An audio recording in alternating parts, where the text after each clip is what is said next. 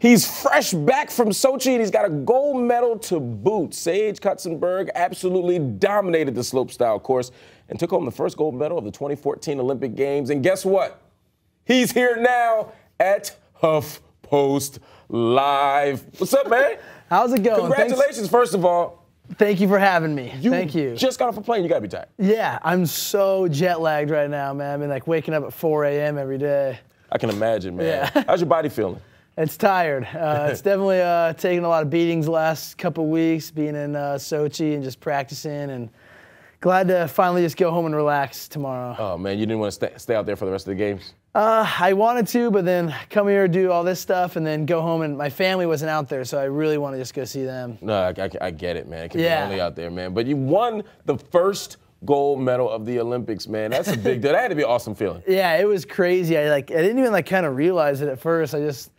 I won. I was just freaking out so much, and it was just like a dream almost. And then everyone's like, "You won the first medal." It's just like, oh, this is crazy. It was so much to take in all at once. So it was just everything was hitting me at once. Like we were driving down to the awards ceremony, and I called my dad, and I was on a Russian phone. So he's like, "Hello." It had to be 3 in the morning or something in Park City. So he's like, "Hello." I'm like, "Dad, it's Sage.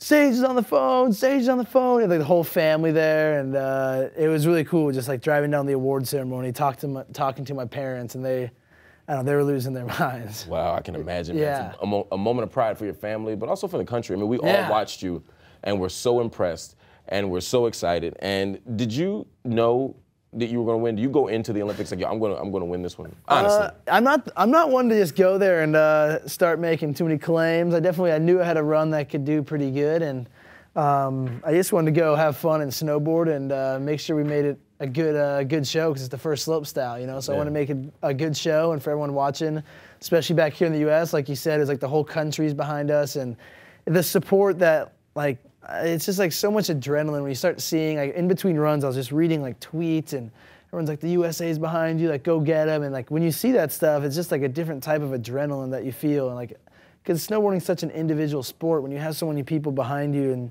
especially from a place that you're from, it's unreal. So all the support, I don't know if everyone knows, but they definitely help. Well, you talk about support. There were people behind you in all sorts of ways, not just the people cheering you on, but there were some organizations that really helped make sure you got there. Yeah, especially like USSA is I'm on the team, and a lot of the people that work there have been helping me throughout the years, especially Bill Enos. They got one of the best coaches on the U.S. team, and he was there for me every step of the way. Like I almost didn't even want to do contests at one point this year because it was so much, and I don't know, it was just like so much was going on in the qualifiers, and there was canceled events and just courses that were not up to par all the time, and I was just like I'm so over this right now. I just want to take a break, and he's the one that was just like, "Man, you got snowboarding loves what you're doing," and really made me just stoked again. So having all that support through them and especially Bill Enos was so cool. Yeah, that's awesome. Then you get there, and these courses are, in some people's estimation, not so high.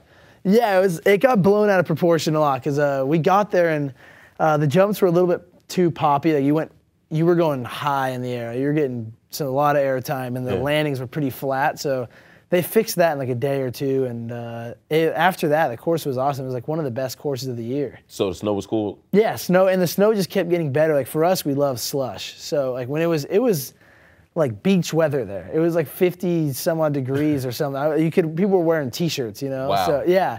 But then at the top of the mountain, it was like powder. It was like Alaska mountains, you know? Yeah. And at the bottom of the mountain where the slopestyle was, it was like slushy, awesome conditions for slopestyle. Wow, that's pretty awesome. Sean White. A pretty tough loss. Yeah. I wasn't expecting that.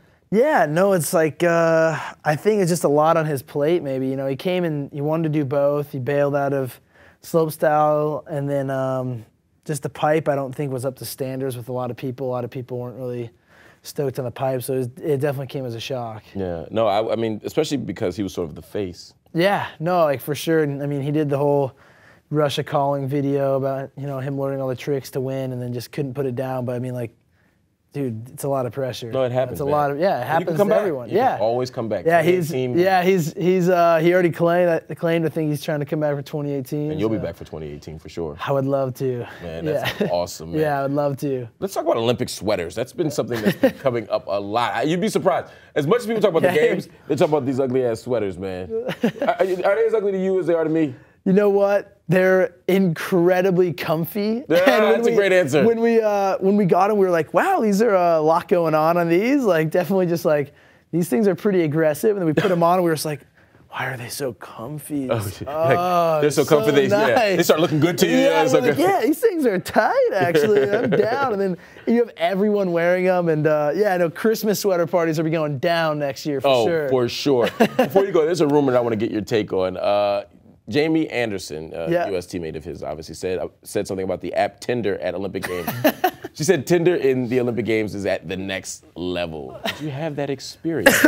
I actually did not. I don't have a Tinder, but everyone's like hyping up the Olympics of like everyone is on Tinder and like getting down. But I think at the beginning, no one's doing anything because no one's competing. So I think towards the end, it just gets that's when the Olympics action starts. I guess that's when it happens. Rumor on the street is that's when it goes down. See, that's why I don't know why you didn't stay. I mean, what's the point of winning a gold medal if you don't stay to the end for the action? I know, right? I'm blowing it. Exactly, so to speak, yes.